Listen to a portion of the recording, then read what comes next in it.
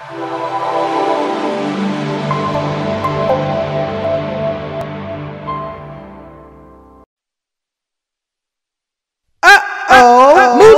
on the track.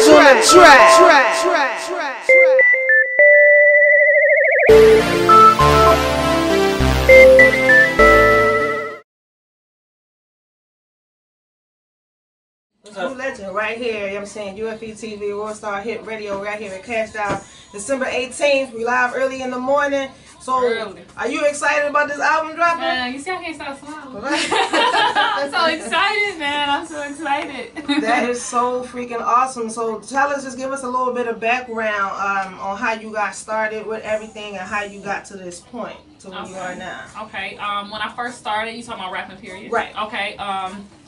I don't know if anybody heard, but the Dex Osama dude that just passed away in Detroit, that was actually like one of my guy friends. And I came to him when I was dancing and I told him like, I want to be a rapper. And he was like, you can do it. So we excited in the car. He like, oh my God, you can do it. You got the look for it. You already got your chain made. This and that. Me, him, and his friend was in the car. We were so excited. So we went to a studio that night and we did something off Biggie beat, Get Money. And I did a freestyle to it. He helped me. Okay. And I put it out. And I put it on Instagram and everything. This was back then. And he wanted me to stop being a dancer so bad because he liked me as a person too. So he was like, you can do it, you can do it, you can do it. And when I put it out, I got a feature. And they paid me $2,500 for it. What? So I was like, I'm a rapper.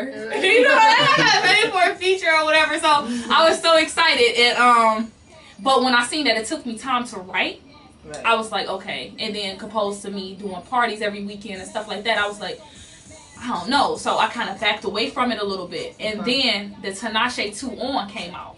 And I liked that song so much. I'm like, if she had a girl on there rapping, this song would be even more dope than what it is. So I'm like, okay. So I went to the studio with this guy named Juwan. And we made it. And when I said that it was phenomenal, wake up in the morning, give me head, nigga. Treat me like a queen, breakfast in the bed, nigga. Yeah, if you scared, call the rev, nigga. Thick bitch, so you better come prepared, nigga. So that on top of being on 2 On, it was like dope. So they put me in rotation in the radio at home, not just in the mix shows, but in rotation over at Hot 107.5. That's right. Jay Hicks called me up. He wants to meet me. And I went down there, we met, we took pictures, and they put me in rotation. It was like, dang, man, that's crazy. Like, damn, I'm living this moment. And I was excited. And then I started getting booked to come perform this 2 On, all in the Midwest, like Milwaukee, Ohio, all these places was booking me to come out to perform. So I didn't have a retirement party like all the rest of the dancers do. I said, I'm done. I'm done. I'm not going back. It's over. It's over, because a lot of people have those retirement parties and they end up coming back. Even though I only did it for a year, I did what I had to do, and I felt like that was my calling. And I'm like, I'm not going back. I'm not. And the amazing part is you can tell you was born a boss, because if you know anything about Detroit, you're not getting your radio. You're not getting the music playing on the radio. Just ain't like playing, that. Not like that. Not like she just said. A lot of people pay that way. You gotta pay, and you still, and you getting the whack spots then. I ain't even paying. But Jay Hicks to call her and say, listen, we finna put you in rotation. That means you straight up boss. And I don't want no money. You know what I'm saying? They just respect my craft and what I love 107.5 for that. I love them and I will always love them, period. But that was my way out. And once that happened, it was over. It was over. And your first single was called Freestyle? No, that wasn't my first single. My first single was From the Back. From the And I actually did the feature with the guy Juwan that went in with me to help me with 2 On. Because at the Dex guy went to he was gone for a minute. And so I did it with the guy Juwan. And we did the feature and we did a video and it was crazy. Then I had a song called Old Free. That women could relate to, because everybody got that old free. What's that hook like? It be like, silly bitches don't faze me. She hit my old nigga, now she thinking that he played me. Ha! Yeah, chick, you got my old free. Yeah, chick, you got my old free. Chick, you got my old free. So all the women love that song. They loved it. And when I put that out, it was just like I was putting out these singles. And it was just so amazing, man. Like, I was watching myself grow as an artist already, and I was just in a good place. It would, you know, come with the all that. It comes with a lot of hate, but I made it through that. Right. You know what I mean? So how did you handle it? Like, because you said everybody, the chicks like the song. Yeah. So how did you handle all of the hate that came with it too? I kind of just snapped. I snapped. I snapped just a little bit. A lot of it. I be having stuff to say back because I be wanting people, not even like I just be wanting to make them feel bad. I just want them to realize like hating on me is not gonna make you better. That's not gonna make you throwing shade on me is not gonna help you shine, boo. It's not. So you need to focus on yourself because that's why your old freak is still. So I'm not gonna say it, but yeah. So I just sometimes like when I snap back, I don't want to make people feel bad. I just want them to know like it's more to life than hating. Like you don't get paid to hate. It's actually a reflex. Yeah, you get paid to do this or to do that or you could be a police officer, a firefighter. You could be even a stripper. You know what I'm saying? To be making money, but you ain't making no money being a hater. Y'all choose everything, but to be a hater. Right. If it's anything that Kash Doll can do differently, if you can change anything, what would Kash Doll go back and change? Nothing. That's awesome. Nothing. I love everything that happened to me. That's all. It all is it's a lesson. Life is a lesson. So everything that happened, I needed it to happen because it taught me something. Everything. Okay. And what do you think like is your a big challenge that you face throughout this career path? The biggest challenge was is the comparison.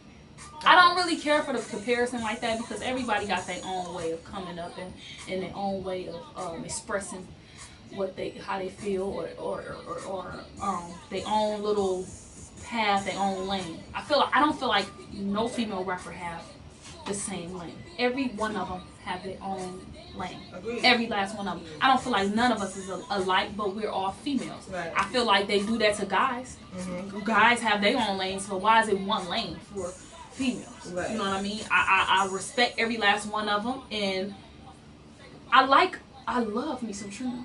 I love me some Trina. I love me some Nicki. Mm-hmm. You know what I'm saying? When Lil' Kim and Foxy was coming up, I was kind of younger. Yeah. So that's like my mama. But I know them and I respect them. And every female artist, the Brat, you know what I mean? All of them. Missy Elliott, even the ones coming up now.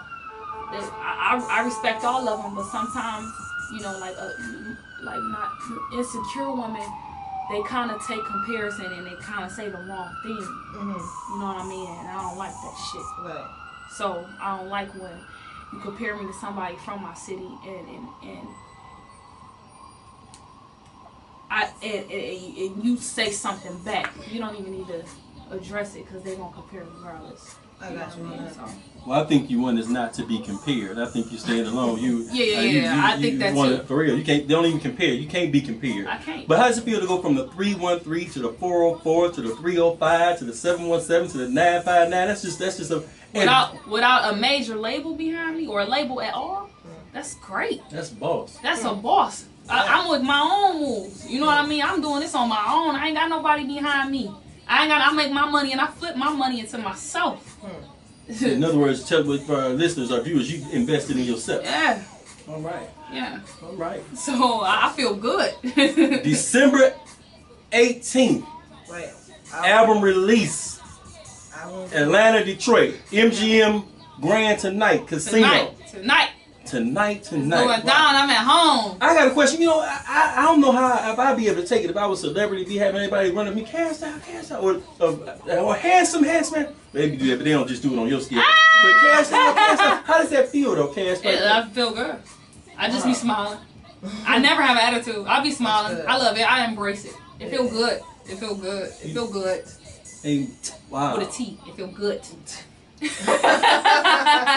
feel good. So listen, we need y'all to definitely you know who she is, Kash Doll. Pick up this album, December 18th. Kash Doll, was it where can we pick up your album? Is it your YouTube? Everywhere.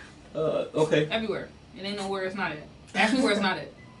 Where's your album not at? I don't. It's nowhere it's not at. How long did it take to actually put it together? Like, what was the process like? The process was, okay, cool. I'll get to tell y'all. So Donnie Loud, which is actually R. Kelly's producer. Okay. That's like some family to me. And he came with some bangers. And so I went to Detroit. I record with him. I come here. I record with Deb and the whole team here. Zaytoven. You know Zaytoven. Amazing. Yeah, man. Timberland. So it's like meeting all these people and coming together. It was a process. You know what I'm saying? To even pick this song, and actually making it make sense. When you go get it, you're gonna understand what I mean. Making it make sense. Like I'll have a love song from Keisha, then I'll have a fuck these niggas songs for Kash Doll. Right. So back to back, they all got a meaning. You know what I mean? And it makes sense. Okay. So it was a process, but it came together. Yeah. Oh, how did you hook up with Deb and that aspect? You know what's so crazy? I wanted to work with Deb. I always wanted to work with Deb when I first started. I was like, that's the woman I want to work with. And this was when I did the freestyle and all that, but I didn't take it serious or whatever. I just left it alone. But I got booked to come perform out in New York. And it's this guy named Dapper. I would never forget. He was my driver. And he was driving me around. And he was actually a bae. Not a fan of bae. And he was like, you should get Deb to manage you. I said, man, you know what's crazy? I want Deb to manage me. And he was like, I can call her right now. I'm like, shut the fuck up. Right. You can't call her. You know what I mean? Right. So I'm in the back looking at the nigga. I'm leaning over now like, you can call Deb. Yeah. So he calls her. And I hear her voice. You know, I know everybody knows her voice. Right. So I'm like, I'm in the back seat like this. Mouth open. So he telling her this and that. He gave me her number. So I've been calling her. She was spinning me. She was fitting me. You know what I mean? I ain't gonna lie. So I tell her, you know what? I ain't gonna play with this lady. Come out for my birthday party. I want you to see my concert. So she comes out. We fly her out. She comes and she see the concert. Sold out. 2,000 people. St. Andrews in Detroit. Sold out. Wow. So I'm like, so is you gonna manage me or what? Right. You know what I mean? Good after that. What can you so say? She like, this is amazing. Wow. You know what I'm saying? She like, and you don't have a label, and you don't even have. Wow, you did all this by yourself? And I'm like, yep. So, you know? Wow. She like, of course. Wow. So, ever since then, we was like this, but I was still in Detroit. So, when I moved here in Atlanta in August, that's when we got real tight. And we've been working ever since. And it's cool, how did you come up with the name Kash Doll? I didn't come up with the name. One of my guy friends came up with the name because every time I come out, you know, I'm fly shit. You know what I mean? Yeah, I'm looking good. So, every time he see me, he call me Kash Doll. And I love the name, and I just took it and ran with it. I put it on all the social media sites. Even when I was just regular, my name was Kash Doll. Before I was a dancer, before I was a rapper, it was Kash Doll. I think you had a major fan base even before you blew up. Yeah. Because even way before you left Detroit, when I was in Detroit, I always wanted to see you. I couldn't find you. You was already celebrity to me because I just couldn't find you. Because I feel like if you not exclusive, you're not a star. I mean, you have to be exclusive. You can't just be anywhere. You can't just go see me here. You're not going to just walk in the club and see me sitting there. Like I have to be booked there. Right. Or it's a special occasion. And that's when your status go up. Your status ain't going up if you easy to get to. Everybody can't touch Jay-Z and Beyonce. Look at this. You touching me. That's right. Give me some. Alright, that's what I'm December 18th, we're here live in the studio with Kash Doll. Her album dropped today. Also at MGM Grand tonight, Motor City, Detroit. Detroit, support your own. Kash Doll. Don't be saying I heard. And listen, let me come back to this real quick. You said something about comparison. That just struck a nerve in me. I don't compare her to any other artist. You know what I'm saying? If you like your artist, listen to that artist. If you're gonna listen to Kash Doll, support Kash Doll, then listen to Kash Doll. But she's not to be compared. Is it fair to say that? I mean, I wouldn't want to be compared to nobody. And she stands in the class all by herself. You listen to her music. And you know what? Not to get me wrong, I'm flattered. I'm flattered that they compare me to these people that already did their thing and made their mark, and I'm just making mine. I'm flattered, and I respect it. And I'm paying homage. You know, shout out to all of them. Shout out to Foxy, Nikki, Lil Kim, Missy, the Brat. Shout out to, because I was listening to them and I still listen to them. Right. You know what I mean? Not saying that there's nothing wrong with it, but I just don't like when people try to put me down compared to them, because it's like, how you gonna compare a 1 year run to it's a legend. Right. How you go? I ain't even did what I had to do. Right. Just leave me alone. I'm having a good time. Well, your song said if you ain't popping, you ain't got. If you ain't got no haters, you ain't popping. So if you got haters, you popping.